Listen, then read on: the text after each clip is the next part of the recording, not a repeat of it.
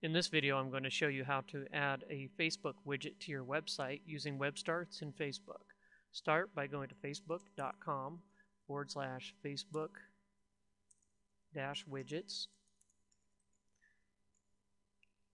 and log into your Facebook account. Once you're logged into your account, go ahead and click on one of these 5 widget types that you would like to add to your website. I'm going to go ahead and add a photo badge to my website, so I'm selecting the photo badge option.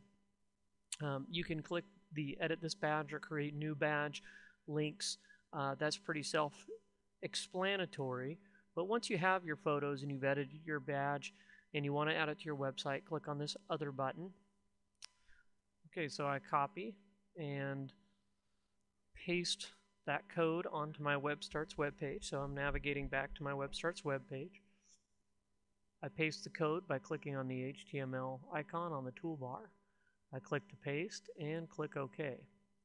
My photo badge is added to my web page, and I can drag and drop it where I'd like it to appear. I click Save, and my changes are published live to the web. Click on the link to my site, and I can preview my Facebook photos or photo badges displayed right there on my home page. Going back to my Facebook account, I can see there's several other options, including photo badges, profile badges, and a few business widgets. They all work basically the same way. Go ahead and go to this page and explore this area.